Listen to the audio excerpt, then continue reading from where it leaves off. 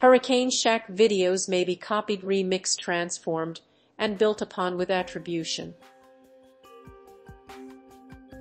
Thank you to all of the subscribers of my Hurricane Shack. This only includes users who have made their subscriptions public. Category 1 Hurricane Nicole, with a maximum wind speed of 75 miles per hour, deepest pressure of 980 millibars, and a total accumulated cyclone energy of 4 units.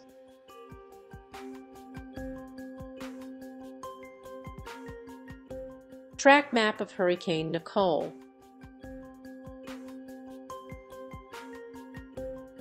This animation shows the wind field, watches and warnings, ensemble models, and official forecast cone for Hurricane Nicole.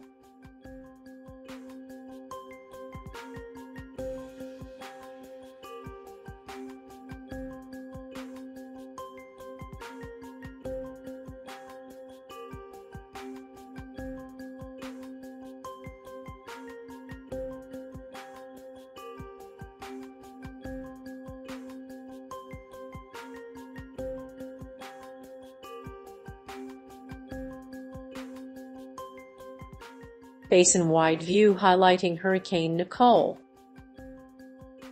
On November 4th, the National Hurricane Center began monitoring the Caribbean Sea, where a large low-pressure system was expected to develop. By the 7th, a subtropical storm developed. On November 9th, Nicole transitioned to a fully tropical system. The following day, Nicole became the 8th hurricane of the season. Nicole made 2 landfalls in Florida south of Vero Beach and northwest of Cedar Key.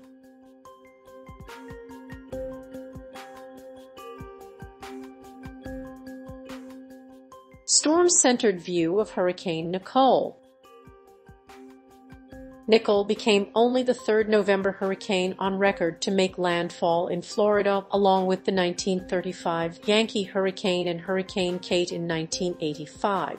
Nicole crossed the same region in Florida devastated 6 weeks earlier by Hurricane Ian, and was the first hurricane to make landfall on Florida's east coast since Katrina in 2005.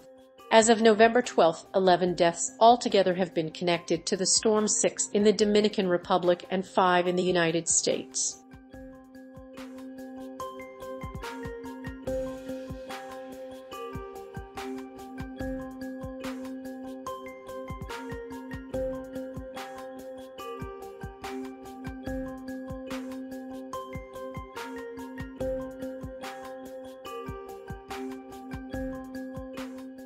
Voiceover text comes from the Wikipedia page for the 2022 Atlantic hurricane season and possibly the page for Hurricane Nicole. Data comes from the National Hurricane Center. Voiceover text generated by the TTS Linux program.